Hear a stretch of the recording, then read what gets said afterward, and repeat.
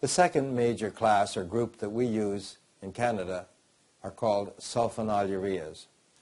As I mentioned before, these are drugs that stimulate insulin production.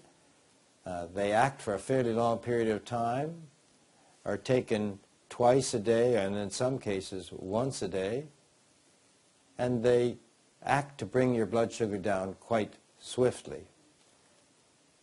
So this effective medication has one important side effect. They all produce some degree of hypoglycemia or low blood sugar, particularly if you haven't eaten or if you do an excessive amount of exercise. There's a tendency to have hypoglycemia with these medications. Of the sulfonylureas, glyburide or diabeta is probably the most commonly used in Canada. It comes as a 2.5 or 5 milligram tablet and is taken before breakfast or before breakfast and supper. The maximum dose is 4 tablets of 5 milligrams, that is 20 milligrams per day, and it's a very effective method of lowering your blood sugar. It acts for perhaps 30 to 45 months before it starts to have less activity, and therefore is a good method of lowering blood sugar in people with diabetes, and it particularly is used after metformin. Glyburide has one side effect, however, and that is it causes low blood sugar or hypoglycemia.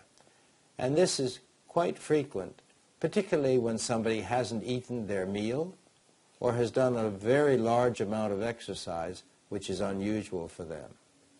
Therefore, you have to monitor your blood sugars when you take this agent. The second sulfonylurea is called glyclazide or diamicron. It can be prescribed in 2 different forms: a 80 milligram tablet that you take 1 to 4 tabs per day, that is 2 in the morning and 2 at night, or its other form, diamicron MR, which comes as a 30 milligram tablet, and you take between 1 and 4 tablets all at one time in the morning. The third one is called glimepiride or Amaryl. This comes as a 1, 2, or 4 milligram tablet. It's usually started at the 1 milligram level, is taken only once a day, and it holds the blood sugar down for the entire 24 hours. You can increase the number of tablets that you take depending upon whether you lower your sugar adequately. So you might take 1, 2, 3, or 4 milligrams per day.